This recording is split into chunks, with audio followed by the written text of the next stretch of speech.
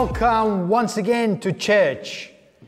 Once again, it's such a great honor and a privilege for me to bring the word to you today. So right there where you are, I pray that the Holy Ghost will minister to you today. Because the thing is, when it comes to the Word of God, we know that the Word of God is truth, it is spirit, and it is life. So hope will penetrate you today as you listen to the Word and the Holy Spirit ministers to your heart. Well, this month we are talking about the church. And if you joined in last week, you'll remember what we've been talking about. The 4 fishermen called as disciples by Jesus. And then I've been talking about when I was a child, I remember at school when there was someone that called out, "Hey, we're going to be playing soccer. Who wants to come and play footy?" There's a whole bunch of kids that would just rush over there. Miraculously, 2 captains would be elected, and each captain will then select from all of those kids that volunteered to come and play. They would pick from them their own team.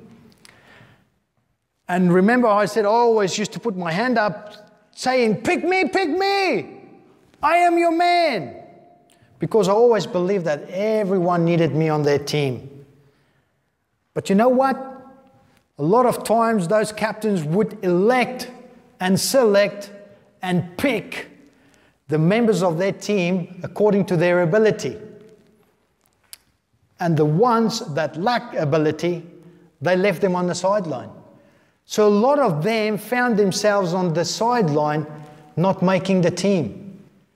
And then connected that to Jesus in this part of Scripture in Luke 5, how Jesus was picking his team. And Jesus never put a number on anyone, even on you and myself. Because we always make the perfect score. You know, so the thing is, when we are picked on the team to be team players on Jesus' team, he always put the perfect score of a 10 on you and on me. Praise God. How awesome is that to know? Well, friends, and then we've seen how it was that Jesus had been walking on that shore on that day of Gennesaret. And he saw Peter's boat. And he just got into it while Peter was out cleaning his nets. And when Peter came back from cleaning his nets, he saw this man in his boat. Now, we spoke about how that really is strange. It's the same way when you would be walking out into a car park and just get into someone's car. And they're coming by and asking, "Excuse me, what are you doing in my car?" Now, was it that Jesus needed Peter's boat? There was 2 boats on the shore that day, in the water. Now, the thing is, Jesus didn't need that boat. Jesus wasn't forced to pick Peter to be on his team. And we can think of a lot of reasons why Peter should not have been on the team. You know? And that's how we sometimes, and how easily we can disqualify not others, but even ourselves. But with Jesus, there's no respecter of person. He loves us with such an amazing love. And the thing is, we always come out as a perfect score, a perfect 10 to Jesus. Because he made you. The boat that Peter had, the cedar that was made from, Jesus was the one who created it. Jesus created the water that the boat was in. Jesus created you. He created me.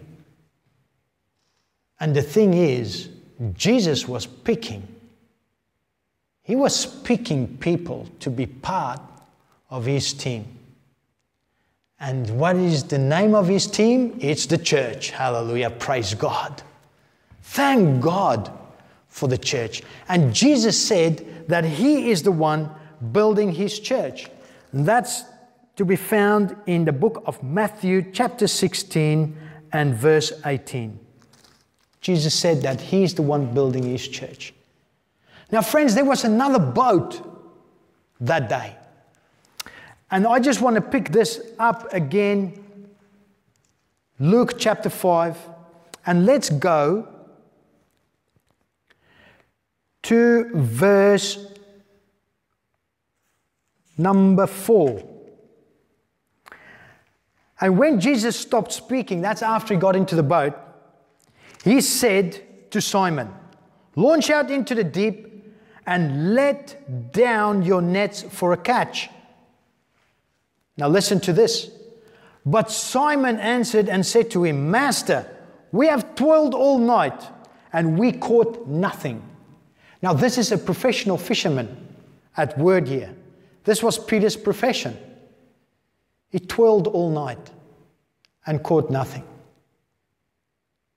You know, it's not as if anyone could come and tell a professional what to do. Like he's been doing this day in and day out. He knew these waters. He fished these waters every day of his life for such a long period of time. That was the source of his income, his bread and his butter. And the thing is, Jesus said to him to put his nets out. And what is it that Jesus is saying to you right now?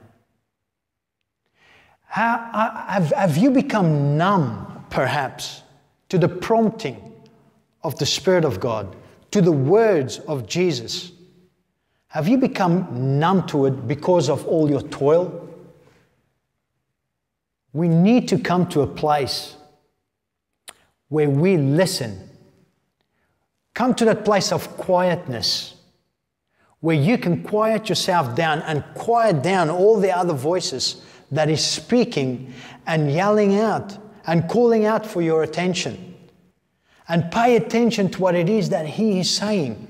Because Jesus, everything He does is on purpose. And the thing is, He wants you on His team. And the thing is, we will see in a minute what Jesus' plan was with the other boat. It was not that He didn't pick the other boat, that He only picked Peter's boat. But Peter toiled all night and said, "We fished all night and we caught nothing." But listen to this. I love his response and his reply. "Nevertheless, at your word," so at Jesus' word, "I will let down the net." And when they had done this, so there was an act of obedience and surrender, regardless of his opinion and his stance or his view or his perspective. But he said, "Nevertheless, at your word, I'll let the net down." And when they had done this, they caught a great number of fish, and their net was breaking. Whoa! So they signaled to the partners in the other boat to come and help them. Now look at this. Jesus is among Simon, James and John, signaling to the other boat. And Jesus is among them and saying, "Hoi, we need your help. Come over here. Come and help us. Come and join. Come and deal." So the other guys in the other boat rushed over there. Let's hear what the Word of God is saying. When Simon Peter saw it, he fell down at Jesus' knees, saying, "Depart from me, for I am a sinful man, O Lord." Peter recognized Jesus as the captain of the ship. Friends, Jesus wasn't forced to pick Peter. He wanted Peter. And it's the same with those boys on the other boat. He wanted them. He signaled out to them and said, come on over here. Come on. You are part of the team. Come on. And that's what Jesus is doing. He's urging you on to say. He's saying, come on. And what is it that was on display here? The Pharisees and the Sadducees always asked Jesus for everything that he had done. On whose authority are you doing this? You see, Jesus was illustrating the kingdom of God right there in front of them. And friends, Peter come to the conclusion that he needed Jesus on his boat. His boat represented his life. And it's the same with us. We need Jesus as the captain of our boat. And what is a captain there for? Essentially, well, we follow the directive of the captain. We put our trust in the captain. The captain is the one that leads and we follow. So Jesus, we need to have Jesus as the captain of our ship. And just look at where he's leading has led. He'd led to such a marvelous catch. And everyone was having a good day. Praise God. Praise God. It is so wonderful. It is so wonderful. And Peter humbled himself as he fell at the knees of Jesus Christ, our Lord and the head of all. He's the head of the church. He's the head of the body. And we have been called to fulfill a role within the purpose of the church. Jesus wants you to be on his team. And you know what? We don't just come to church. We are the church. The church is built not with bricks and with tin and with metal, with lighting on the inside. No, it is built with living stones, which is us.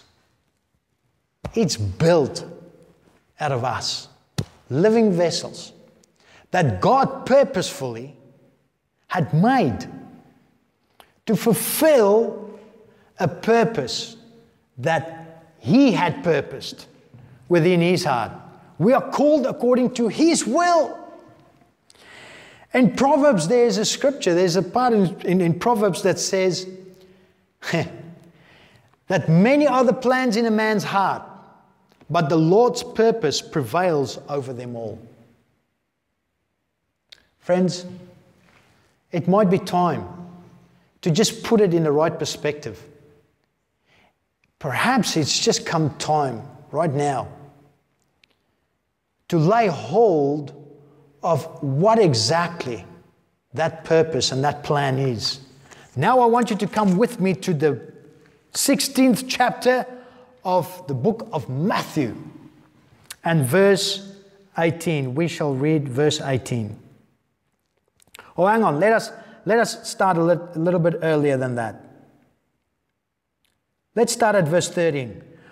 When Jesus came into the region of Caesarea Philippi, he asked his disciples, saying, "Who do men say that I, the Son of Man, am?" So they said, "Some say that you are John the Baptist, some Elijah, and others Jeremiah or one of the prophets." So he said to them, "But who do you say that I am?" So Jesus is now asking his disciples, "Who do you guys say that I am?" Simon Peter answered and said, "You are the Christ, the Son of the living God." Jesus answered and said to him, "Blessed are you, Simon Bar-Jonah, for flesh and blood has not revealed this to you, but my Father who is in heaven. And I also say to you that you are Peter, and on this rock I will build my church, and the gates of Hades shall not prevail against it. Now listen to this. Listen to the very next verse. And I will give you the keys of the kingdom of heaven.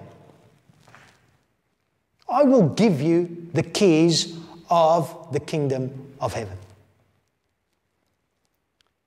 Now thinking about what happened here on the boat when they signaled out to their friends to come and help them with the catch. You see, because Jesus knows where the catch is. Jesus had demonstrated and illustrated the kingdom of God, the kingdom of heaven. And remember, we spoke about the purpose of Jesus is to collaborate. So the Maker collaborating with His creation. So it's heaven partnering with earth. And Jesus wants to partner with you, my friend. He wants to partner with you. And look at what He said. He said that I have given you the keys of the kingdom. Now, listen to this. If He said He has given us the keys to the kingdom, it puts it in a complete different perspective. Because if I say I give you the keys to my house, it means that you have the key to unlock the front door, and the only access you have is to the foyer. No. Jesus has taken the limits off. He has given us access to it all. And that's why He is so excited. He is so excited to partner with us. Because there's no restriction. He's given us the keys. It's plural. Keys of the kingdom. So it means that every single door to the point of supply, He is given to us. And what does the key do, friend? It unlocks and unveils what is behind that door. So we are not restricted. We are not restricted. The kingdom of God is also an entering kingdom. The kingdom will enter with His dominion where it is welcomed. We ought to welcome that. We ought to welcome Jesus on our boat. We ought to welcome Him as the captain of our ship. And let His purpose prevail over all of our plans. Because our plans will just bring us to that place where we, the same as Peter, had been toiling all night and all day and all of our life. Whoa! But the purpose of God. We have the authority to welcome you to the kingdom and to welcome the kingdom to you. Praise God. This is so amazing. This is so amazing. Everywhere I go, I take the kingdom with me. Friends, don't wait till heaven. Don't wait until we get to heaven to exercise our authority. It is to be illustrated in the same way that Jesus has done it. And you know what? The purpose that God has in calling you to be part of His team, it's so accommodating for everyone else as well. Just think about that. There's so many that you can harness as well and bring in and call in. Partnering with the Holy Ghost, partnering with heaven, bringing them in by illustrating the kingdom of God. That's His heart. That's the purpose of God. That's the purpose and the plan that He has for you and for me. Collaborating. Heaven collaborating and partnering with earth. With you. I'm talking about you. Jesus picked you to be part of his team. Not because he had to or because he have to, but because he wants to, because he loves you. Let us be the ones signaling together with Jesus to say, come. Come and deal with this abundance. Just come and have a look. Because you have never seen nothing like it. It has changed those boys' lives forever. Little that they know that when they step off that ship, that they would see blind eyes open, deaf ears opened, the lame walking, the dumb talking, even the dead raised back to life again. So friends, I want to encourage you. I want to encourage you to take joy in the purpose of God. Because you might have toiled and you might have wrestled with, well, why am I here? What purpose is there for me to fulfill in this life? You might feel that you are worn out. You might feel that you have come to the end of what seems to be a dream. But God has. He says that I know the plans I have for you. It is a plan to prosper you, to give you a hope and a future. That is good news. We ought to be so delighted and happy and filled with joy at the Word of God. Because that is where we find the whole plan plotted out for us. And we need to surrender. We need to take our captain at his word. We need to put our trust in the captain, whose name is Jesus, if we're going to have any direction in our lives. So friends, God bless you. Thank you for joining in today.